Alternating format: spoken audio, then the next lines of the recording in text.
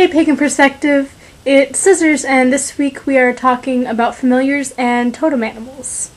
Familiars are a slightly debated topic from what I've seen in a few different books and in some people's videos, but so some people think that they're just a made-up thing and they're all angry and about them, saying that they don't belong in witchcraft today and all of that. And then some people are like, hey, familiars are just a part of witchcraft, what witchcraft is. It's traditional and all this stuff. Whether or not they were a part of past witchcraft, ancient witchcraft, I can't say for sure. I don't know if anybody can, because I've heard it battled both ways about whether it was made up or not. The way familiars are used when they are used in witchcraft, they are generally like pets. Some people say that all of their pets are their familiars, and some people say that only certain pets are familiars. It can be battled both ways. I've heard it battled both ways, and it's really a personal preference kind of thing. If you feel that all of your animals are your familiars, that's cool. If you only feel that your cats are your familiars, that's cool. If you only feel like one certain animal is your familiar, that's cool. If you don't feel like you have any familiars, but you might someday, or you think it's completely stupid, that's cool. It's a completely preference-based type thing. Just looking at the word familiar, it is a spirit that is familiar to you.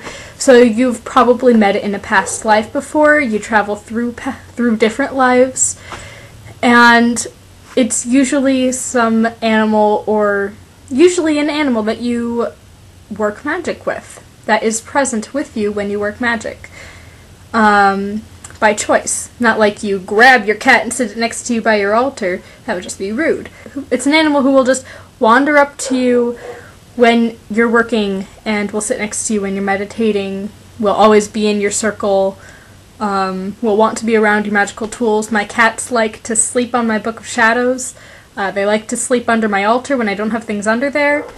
Although I think most animals are just kind of drawn to that energy. There are certain animals who, because they are a familiar spirit, they work with you. They share their energy with you and with your working, and that's why they are your familiar. Yeah, so familiars. It's really a preference-based thing. It's really, there are a million different ways that you can go with familiars.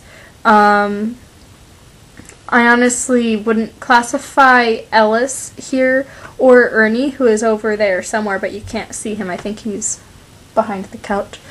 But I honestly wouldn't classify either of my cats as familiars per se. They do like to be around me and my altar and my working area, but I wouldn't consider them as familiar spirits who have traveled with me through all of my different lives and who help me with my working all the time.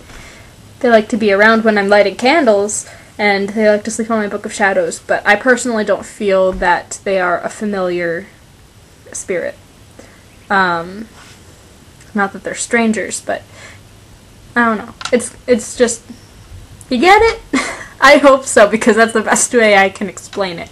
Okay, so let's move on to totem animals. Totem animals exist in tons of different cultures. I would go as far to say all of them, except that I might be wrong, and some people might yell at me.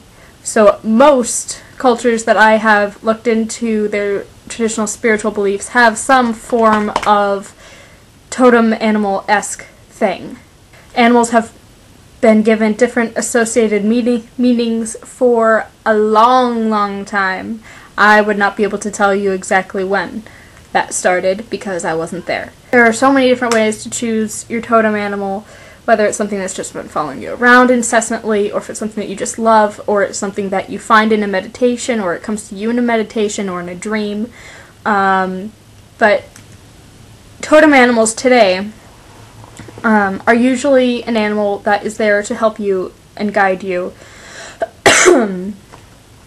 It's an animal that will show up at certain times to tell you certain things, or to help you through something. Like, or maybe it's to explain a part of yourself. Each animal has a different meaning. You can use them in a card form, like an oracle deck.